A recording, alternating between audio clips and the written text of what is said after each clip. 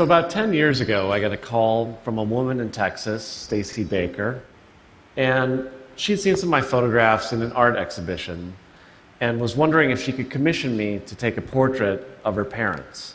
Now, at the time, I hadn't met Stacy, and I thought this was some sort of wealthy oil tycoon, and I'd struck it rich. But it was only later that I found out she'd actually taken out a loan to make this happen.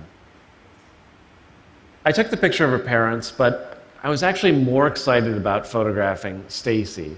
The picture I made that day ended up becoming one of my best-known portraits. At the time I made this picture, Stacy was working as an attorney for the state of Texas. Not long after, she left her job to study photography in Maine.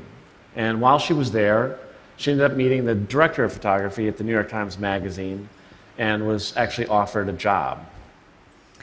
In the years since, Alec and I have done a number of magazine projects together, and we've become friends. A few months ago, I started talking to Alec about a fascination of mine. I've always been obsessed with how couples meet. I asked Alec how he and his wife Rachel met, and he told me the story of a high school football game where she was 16 and he was 15, and he asked her out. He liked her purple hair. She said yes, and that was it.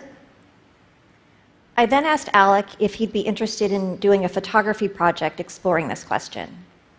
And I was interested in the question, but I was actually much more interested in Stacy's motivation for asking it, particularly since I'd never known Stacy to have a boyfriend. So as part of this project, I thought it'd be interesting if she tried to meet someone. So my idea was to have Stacy here go speed dating in Las Vegas on Valentine's Day.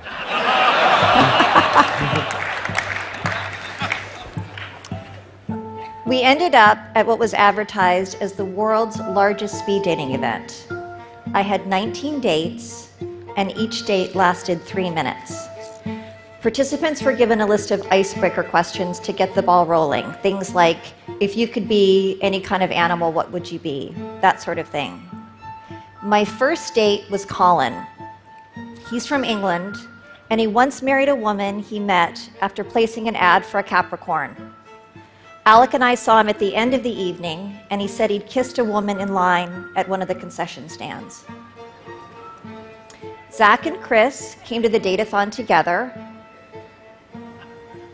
This is Carl. I asked Carl, what's the first thing you notice about a woman? He said, tits.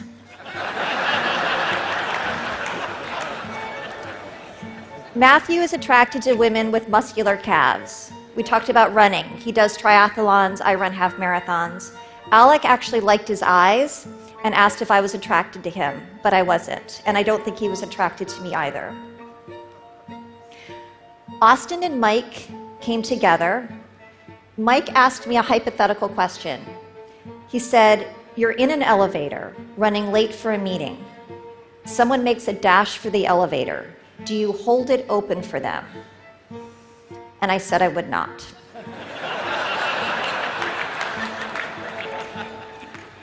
Cliff said the first thing he notices about a woman is her teeth, and we complimented each other's teeth.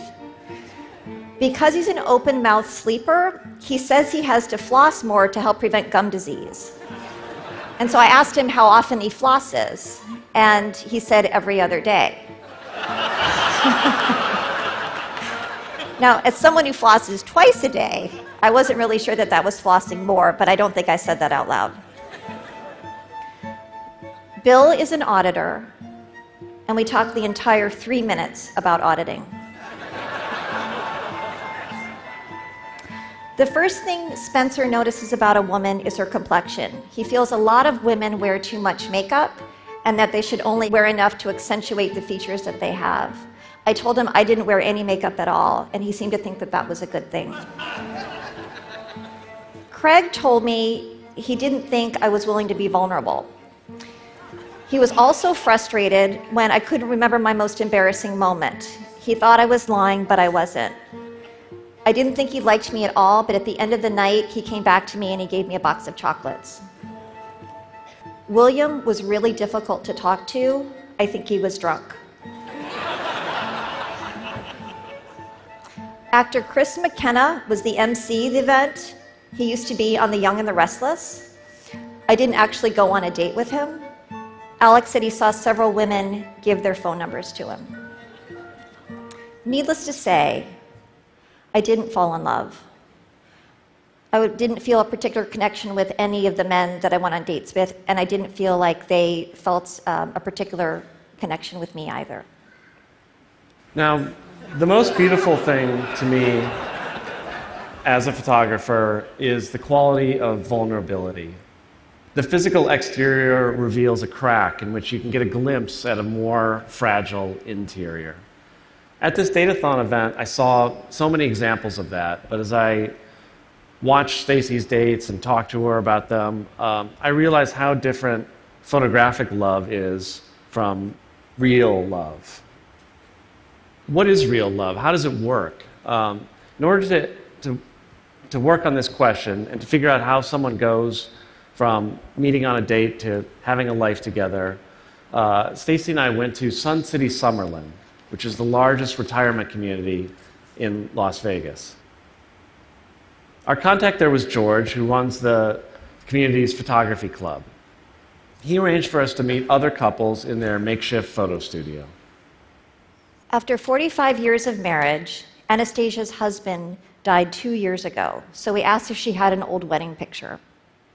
She met her husband when she was a 15-year-old waitress at a small barbecue place in Michigan.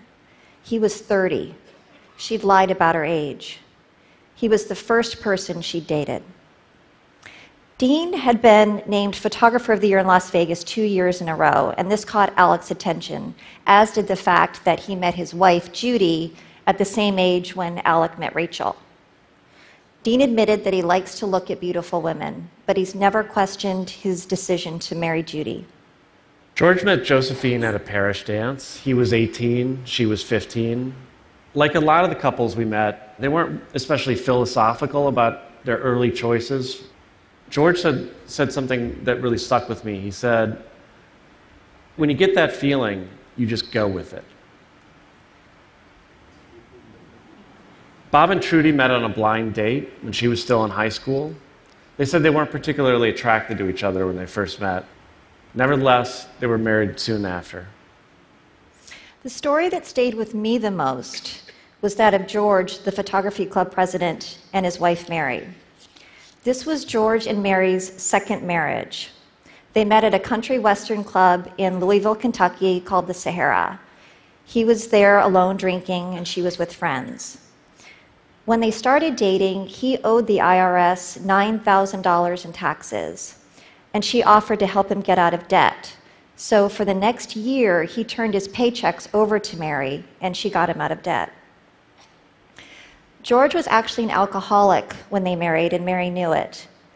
At some point in their marriage, he says he consumed 54 beers in one day. Another time when he was drunk, he threatened to kill Mary and her 2 kids. But they escaped, and a SWAT team was called to the house.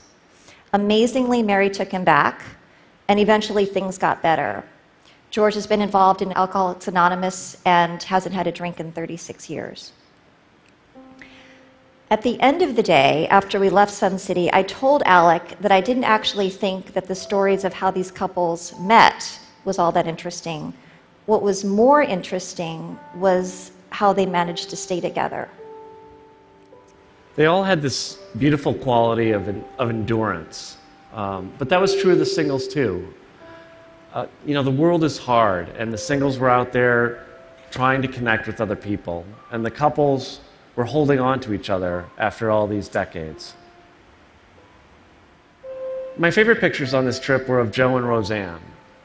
Now, by the time we met Joe and Roseanne, we'd gotten in the habit of asking couples if they had an old wedding photograph.